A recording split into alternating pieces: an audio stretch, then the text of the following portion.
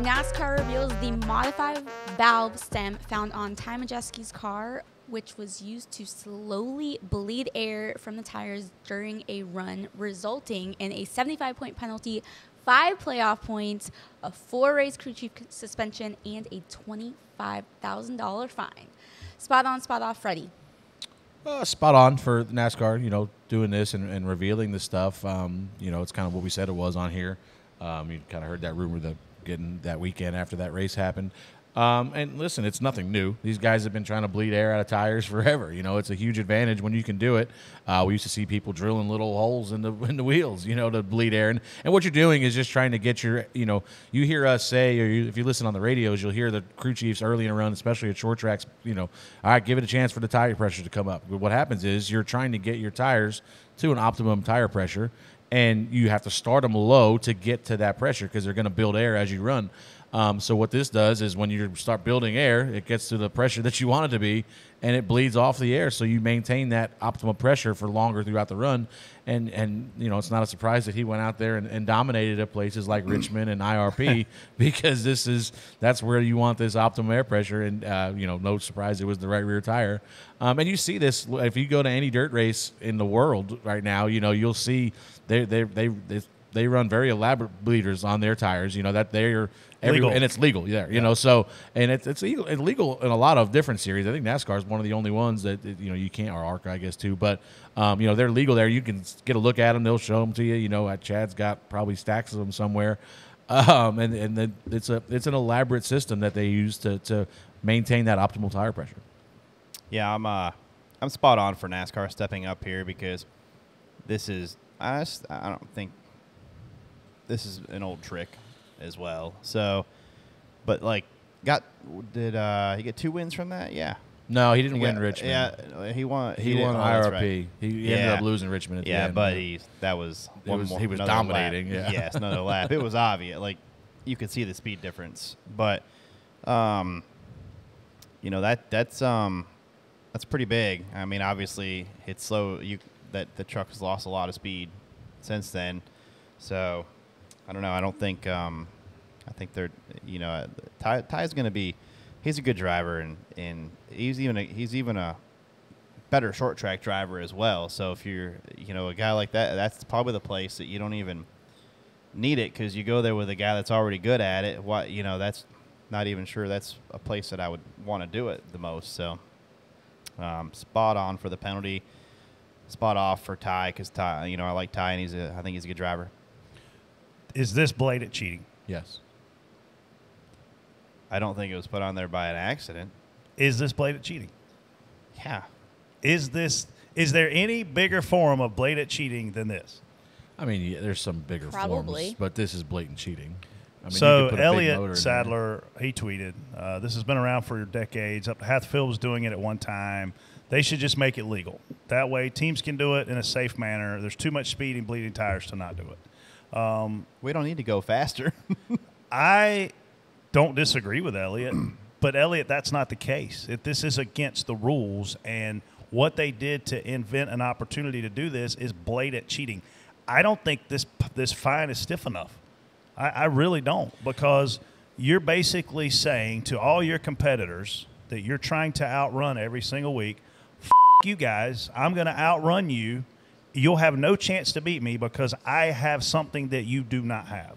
And I'm all for playing in the gray. I'm all for being innovative. I know that's gotten harder around here.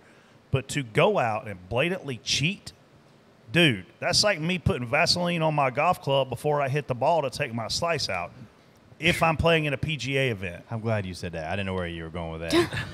Well, there's a lot of different ways to go with that. But that particular way is so to make my balls your golf club, is to make the balls go straight down the fairway, okay? To take the spin off your balls.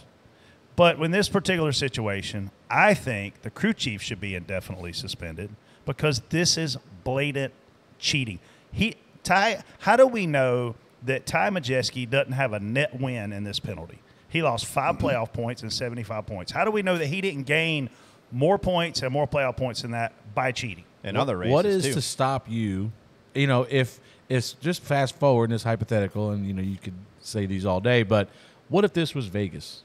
what if this, Cup Series and you're cheating at Vegas, you win the race, you get, whatever you had bleeders on, but we find them the following week, you're in the Final Four now. There's no penalties, don't matter. What if this is Phoenix? Yeah. What if it's Phoenix? What if it's Phoenix and he's bleeding his tires, and he goes out and kicks everybody's ass and wins? What happens? The number one thing, Brandon is now leaving us to go to South Boston Speedway. He's sitting here. The number one thing we used to look for when we would watch a race go under red flag is, will anybody that's out here on this racetrack get a flat tire? Because if they do, they're probably bleeding their tires. Yeah, there was a point where NASCAR would walk up and down pit road and randomly grab tires and go put them in a Dunkin' booth to see, obviously, if air was coming out of the tires. I've seen the tool that we used to use. You grabbed it like it was brass knuckles. It had a little bitty pin that stuck out your middle hand, and you popped the tire, and when you did, it made a tiny hole in the sidewall. Boom, let the air out, right? So my point is, this is cheating. So the problem, here's the issue that you have, and it's they didn't get caught at IRP where they won. They got caught the following week at Milwaukee. So, there's always that deniability. I just put this on there, So that's why they didn't, so that's why Phoenix, like if they found it after Phoenix, you would just get disqualified. But like if you did it at Vegas and then we go to wherever the hell we race after Vegas and you've got something illegal, well, you were probably running it at Vegas, but now you're only going to do, we're going to give you a 5 point. You just won your way into the Final Four. Are you sure you're going to find it at Phoenix? No, I'm just saying, but I'm just saying, like, I burned the everybody's tires off the cheating. thing. Listen, everybody's cheating at Vegas. When we get to Phoenix, everybody's cheating. Just for the record. But it just this, like, to your point, like there's no penalty. He had already won the race. He kept the win, so that locked him into the next round. He lost the points that he got from the win, the 5 bonus points. But is that really enough? You've already transferred through. Yeah. So it's a weird deal. TJ, you mentioned that. And oh, by the way, Casey, one more thing. I'm not mad at Ty Majeski for this. No. Because I don't know if Ty knew. I also know that as a race car driver, you want to go as fast as you can. So maybe if you do know, you're like, well, I can't. I mean, what do I do? Tell you not to do this? You're my boss. Ultimately, you're over the car. I'm over driving the car. So I'm not mad at Ty Majeski here. I'm mad at whoever invented this thing, which, oh, by the way, it was brilliant, and whoever said, yes, put that on. You should be gone. TJ, earlier you mentioned that you could tell Ty's speed was a little bit higher than. Yeah. Did you not? You see the law? Right. Right, so but look. So is that something that NASCAR just automatically checks, Well, or no, I'm sure because of that discrepancy? He's going to be probably the random. We finished top 3 or whatever it is in the truck, so they're going to check him. But this is blatant cheating. But so when the 19, obviously at Martinsville many years ago in the Cup race, they got a little right front fender damage. I mean, it was probably enough they could have kicked it out, but no, they brought this massive saw out there and they cut this huge square off right in front of the right front tire, which is keeping that right front tire cooler. Which they're doing the same thing. They're keeping the air pressure down in the tire. But then isn't that cheating as well? No, you have damage on your car, so you're just clearing it in the fender. Fixing it. You're fixing Which it. benefits it. Do you agree with Elliot that we should allow bleeders? No, I don't think we should allow bleeders. No, I think that I watched a video that Larry Mack did about bleeders, and it's, you worry about, we saw yesterday people getting flats. You worry about these high load places. If you got a tire bleeding air and intentionally keeping the pressure down, Yeah. you're going to see that more often. And the speeds What if you going. What if you put this tire on that has low air pressure, and then we have a quick yellow, and then that thing bleeds out even more than that? Then that left rear is even lower than where it should be, and we go back green. Them guys are popping tires at 200 mile an hour in the corner. I'm not smart enough to know if we should be allowed to run bleeders. That's why I asked what y'all thought, because I truly don't have an opinion. I just know it's illegal, and I know this guy did it, and I know he should be kicked out. That's it. Correct. Who should be kicked out? Whoever did it, He just and the said crew that. chief. He said I would kick whoever the tire guy out and the crew chief out indefinitely. This is no different than the jet fuel thing at Michael Waltrip when he made. Why would you kick the tire guy out? He's just doing what he's told to do. Well, that tough shit.